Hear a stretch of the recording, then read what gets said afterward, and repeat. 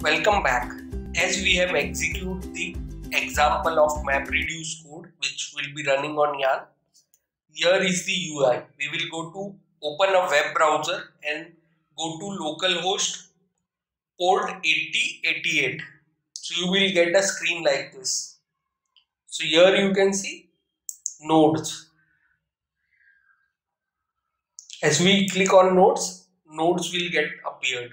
So here we have 4 core and the memory amount has been specified, minimum and maximum.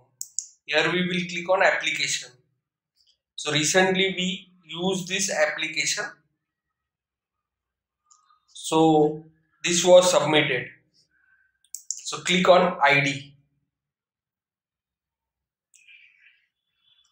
So here we will get all the details.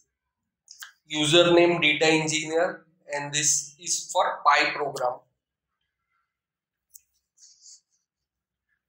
So here is the node ID on which node it is running. For example, node label. We have one node.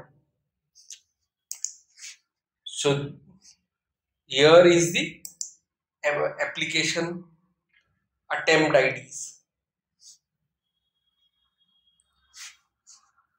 If we go back, here will be logs. If any error occurs, we can browse these logs and find the issue. Since I am recording in my video, so that's why it is opening very slowly.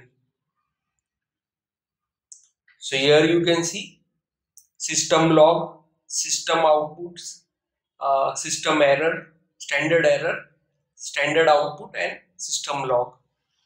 So all this detail you can find in the log section. So this will help you while debugging